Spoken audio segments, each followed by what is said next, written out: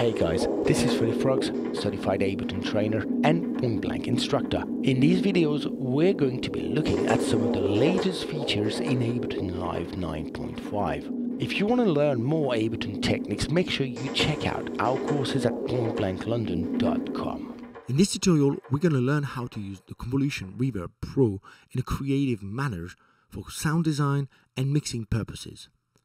Since version 9, Ableton comes loaded with Max for Live. You probably all noticed that, but if you haven't yet installed Max for Live, it's highly important you do so because you get a whole lot more tools to work with: audio effects, instruments, and MIDI effects. Max for Live is a bridge between two applications, Max MSP and Ableton Live. It just opens so many doors.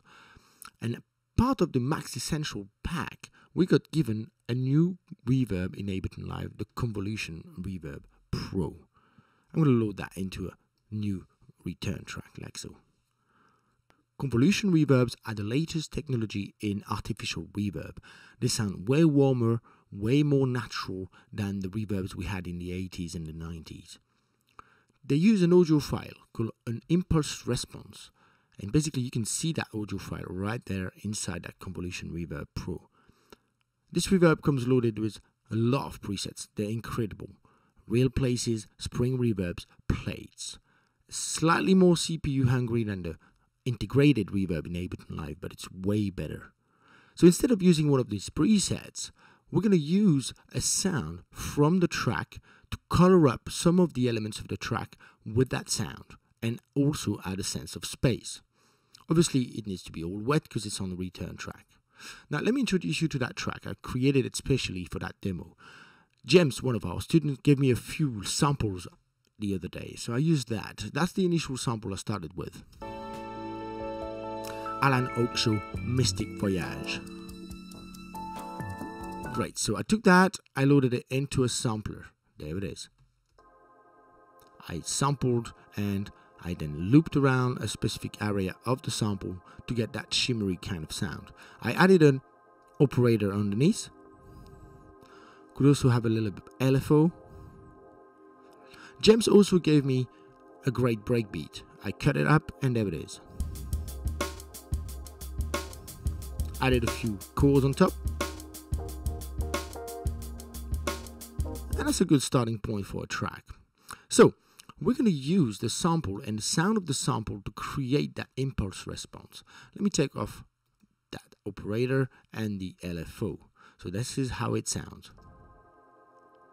Sounds great, but what I'm going to do is detune it. So I'm going to go up 5 semitones on my sampler. And I'm going to grab that as audio. So let's create a new audio track.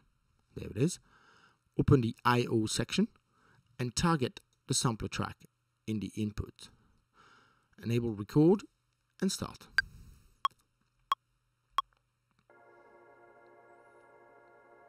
And that's about the length I'm after. So I'm going to boost up the level a little bit so I can have a nice level in my reverb. And I'm going to also EQ the bass out just to make it a little cleaner. There it is. Let's right click on the name of the track, freeze it, right click again and flatten it to print these changes onto the audio file. That's it. I've got my impulse response. I'm going to go to my Convolution Reverb Pro, grab the sound and drag it right in there. There it is. Sweet. Let's reset that little simpler. Put the LFO back, bring the pitch down, -4, and add the operator. Great stuff. So let's just apply it to the beat first so we can tweak it and make it happen properly. So straight away hear the sound of the lead here inside the reverb. Let's craft it. There's a number of options we have here in the Convolution Reverb Pro. Let's fade it out. Shorter.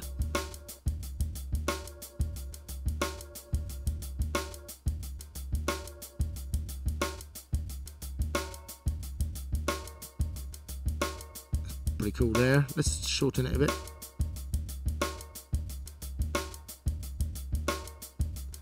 Fantastic. You see, the sound of my sampler, the sound of that lead is printed onto the beat. Let's staccato the beat a little bit.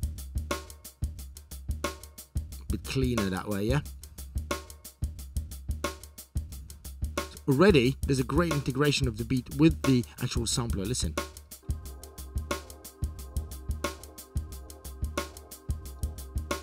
Let's push it a bit. Let's turn it off.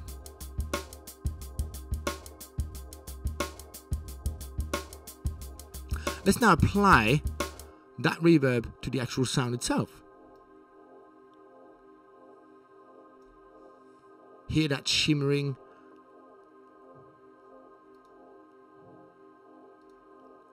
I probably wouldn't set the Convolution Reverb Pro the same way for the beat and for the simpler. I want it slightly shorter for the beat, slightly thicker for the simpler. So I'm just going to duplicate that Convolution Reverb Pro here and use it differently for both these elements. Good stuff. So let's go to this guy here and enable it in the send. Slightly warmer here. I want it slightly warmer, slightly thicker. Maybe a little louder as well. A bit of a ring to it now.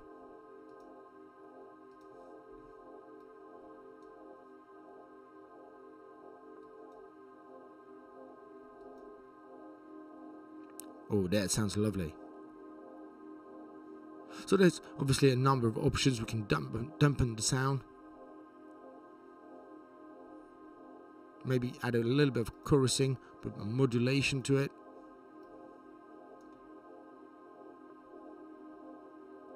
Lovely.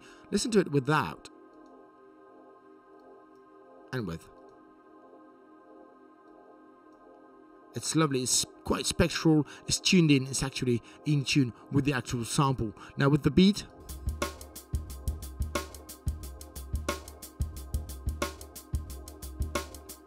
Lovely. You see, the potential here is huge. It's like recycling sounds within the track to create the space around the track and tune it as well. So, hope you've enjoyed this tutorial. This is the kind of technique we learn here at Point Blank in the classroom.